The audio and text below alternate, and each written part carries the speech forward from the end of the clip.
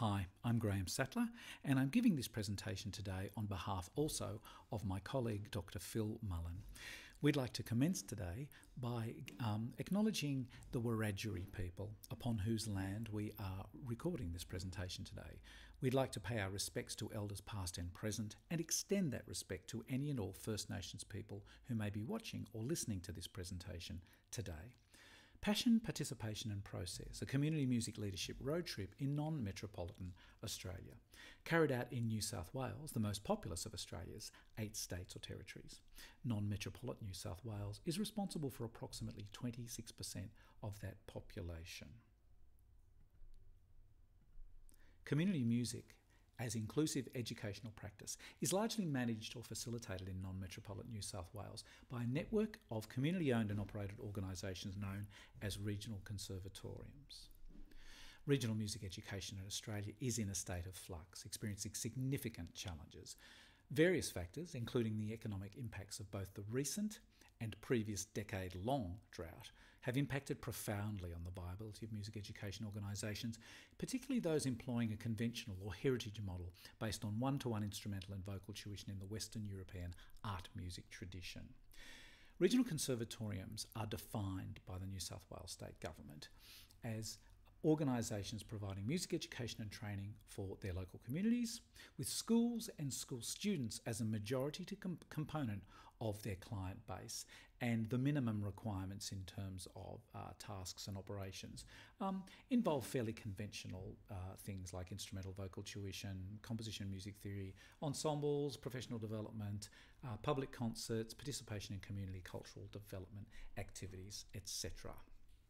Unique to New South Wales, the 17 regional cons are located in smaller cities or rural service centres with populations that range from 8,000 to 330,000.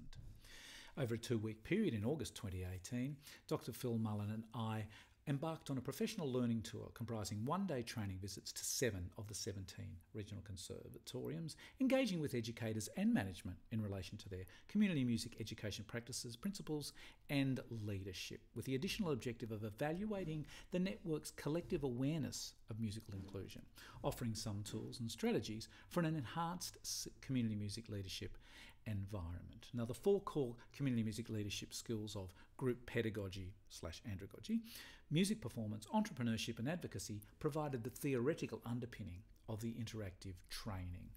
Networks of relationship within and extending from the individual organisations' communities were explored through informal and semi-formal surveys of the educators in each location. We considered the 5 stages of the project, the first one being the rationale, which was around finding a unification or a similarity across the regional conservatoriums of their approach to community music inclusion and also professional training.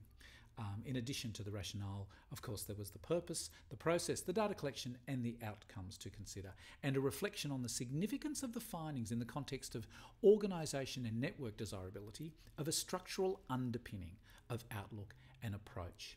Juxtapose this with the isolation faced by like organisations serving teaching and learning communities that are separated by many hundreds of kilometres and varied socio-cultural and socio-economic settings. Phil's training approach, the 4 thrusts were: who do you, the organisation and or the individual, reach? What genres of music are being included, referenced, engaged in? Is the pedagogy or method of musical engagement inclusive? And is the workforce representative of the community or working towards such fair and equal representation? The training was designed to deepen understanding of an inclusive approach to musical development. The days were divided between practical music making, with an emphasis on creative approaches that most, if not all people, could get involved in, and a theoretical aspect outlining the core ideas within interventionist community music, especially inclusive pedagogy and the use of both emotional intelligence and reflective practice. And you can see here that Phil was not frightened of bringing in guest presenters. Issues highlighted through field notes and participant evaluation data included organisational isolation, that was a big ticket item, community perception of conservatorium roles, and human resourcing. And those community perceptions included within conservatorium communities as well as the broader communities. Isolation as a major factor here. Organisations are vastly different in what they do and with whom they do it. They are physically and ideologically isolated, with levels and types of pre-service training and personal experience varying significantly. While having a broadly similar remit, regional conservatoriums are autonomous and local community orientated. Now, the isolation contributes also to human resourcing. Regional music education providers are frequently faced by the challenge of securing appropriate staff. They're highly trained, flexible and confident in alternative pedagogy and andragogy. There's a beautiful shot there too of the wide open spaces of southwestern New South Wales. The impediments of historical perceptions excuse me, is something that the participants were well and truly aware of and that they raised. Elitism.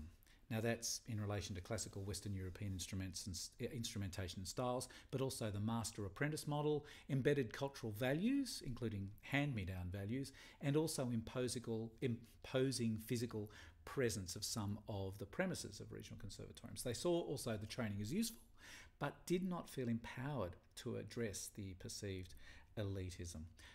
There's a very imposing looking facility for one of the regional conservatoriums in southern New South Wales.